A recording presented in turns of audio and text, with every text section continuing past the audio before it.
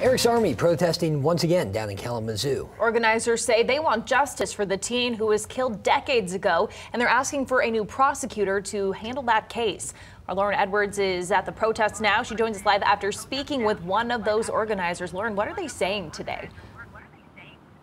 Oh, they've got so much to say. I've done this, I've met with them a number of times, but I want to show you the protest that is going on out here. Step out of my way. And you can see several signs here. You got the Justice for Ryan Cole, but then up below you got there's the Justice for Ryan Cole, but then you also got the Justice for Erik Cross. And, there's a number of signs that you can see out here, but they say they ultimately have one major message, that they would simply like a new prosecutor in Kalamazoo County.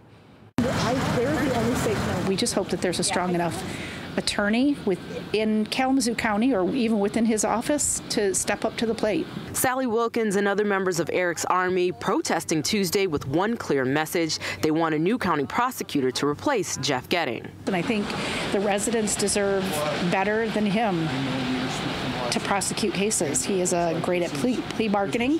He is, in my opinion, not a prosecuting attorney. Wilkins says Erik's Army has been disappointed in the way he's handled the murder case. Erik is dead.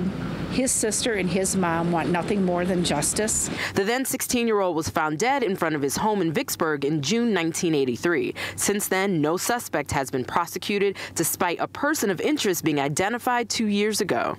Just the fact that this has crushed his mom and his sister so much, I look forward to the day that they are all brought to justice and they are all sentenced to prison. In the meantime, they continue to protest for the Cross family and other families whose cases went unsolved. We do it whether it's raining or snowing or windy or hot. We are there to support these families. And they say they'd ultimately like to see a new prosecutor at the courthouse, someone who they say represents the little guy. Somebody who's in there for the little people, the people who are not of wealth in Kalamazoo, who really deserve justice when a case like this comes up. Go!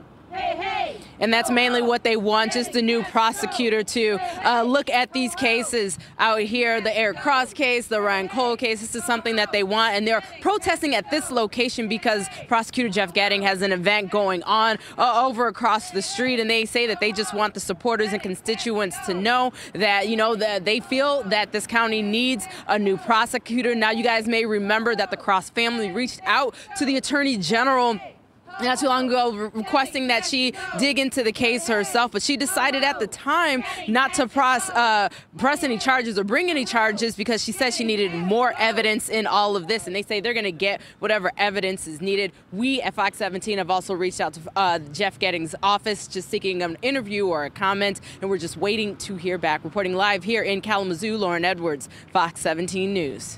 All right, Lauren, they certainly have a lot to say. Thank you.